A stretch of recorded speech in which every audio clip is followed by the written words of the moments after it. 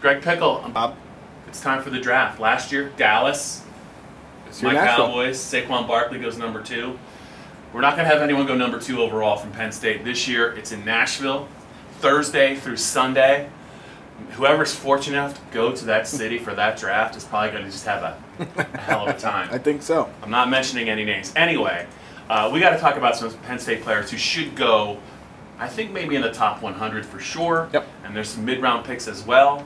The mystery surrounding maybe what'll happen with Trace McSorley, where he goes, what round he goes, how he fits into that team's offense, I think is also very interesting. But who do you think is the guy, as we talk about this right now, that's going to have the most productive NFL career? And will he be the guy that goes first in the draft? Yeah, so I think there's 2 guys that jump immediately out to me. It's Connor McGovern and it's Miles Sanders.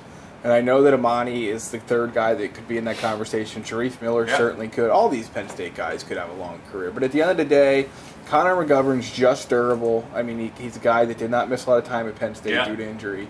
He can play all 3 positions. I mean, he's a guy that even if he's not maybe a starter for his entire career, it just feels like he's a guy that plays 13, 15 years, and maybe not that long, but 8 to 10 seems at least the floor. I mean, he just doesn't miss a lot of games. He will be 38 and still hold it down in the NFL. I mean, great call. I'm holding you to it. I mean, he hasn't missed a lot of games. He leaves a year early, so he doesn't have that an extra year of college. I mean, I think he could be the first guy off the board. I think he could also be the most impactful guy when it comes to Sanders. Less wear and tear than most.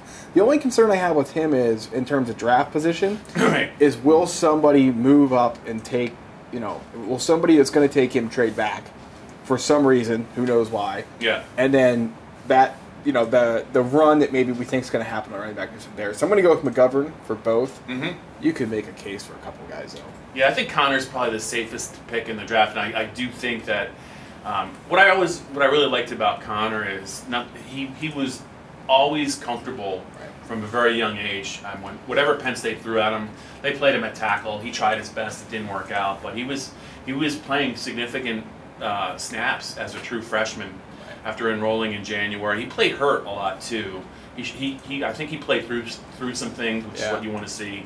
He is versatile. He can play center in a pinch. He can play probably both guard spots.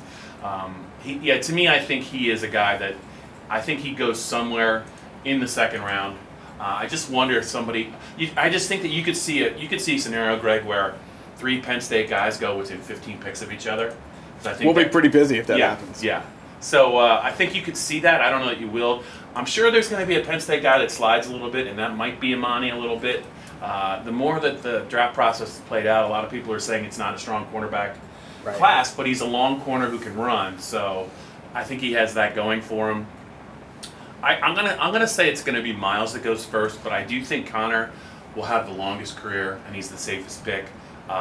But what about some, real quick, just your thoughts about Trace McSorley, number 1, and also I think maybe the wild card of the Penn State class might be Shareef Miller. I just think that he's a guy that can still get better. He can rush the passer. He's got some things to work on.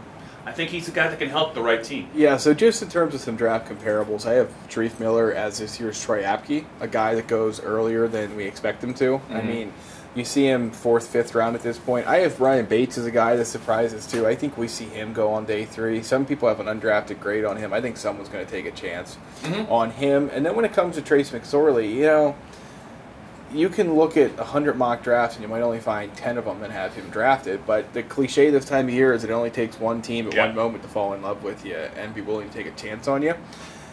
If you're ever going to take a chance on somebody, he seems to be about as good as a candidate as you could find, especially in the 6th and 7th round, which obviously there's been some tremendously impressive players that come out of the 6th and 7th round. However, a lot of those guys end up not even making it to the 53-man roster. Yeah. So, you're obviously looking for someone who can contribute, maybe can, maybe can't. So, to me, I think, and maybe it's because we followed this team so closely and we know what he's capable of, I'm hard-pressed to believe that he does not get drafted on Saturday. Yeah. One final guy maybe to mention, Kevin Givens, a guy that, he had his moments at Penn State. He didn't have enough of them. He was suspended for a game this past season. You just wonder, he's a strong kid. He's not the biggest guy. Maybe an under tackle.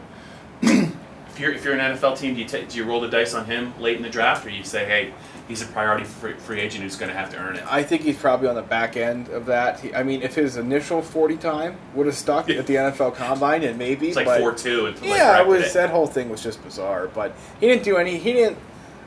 I had yet to see anyone say that he wowed them at Pro Day. Yeah. Or I'm sorry, at the Combine. Yeah. And he didn't redo anything at Pro Day. So it's hard for me to think that a guy that had, at least early in the process, undrafted free agent potential in all likelihood, has worked his way into the late rounds. But again, it takes one team, so we'll see. But I would expect Penn State to be busy on Friday night and busier on Saturday. I can't wait. It should be a lot of fun watching this thing unfold. Nashville is a fun town. I just hope that some people get a chance to go there and really just enjoy what that city has to offer.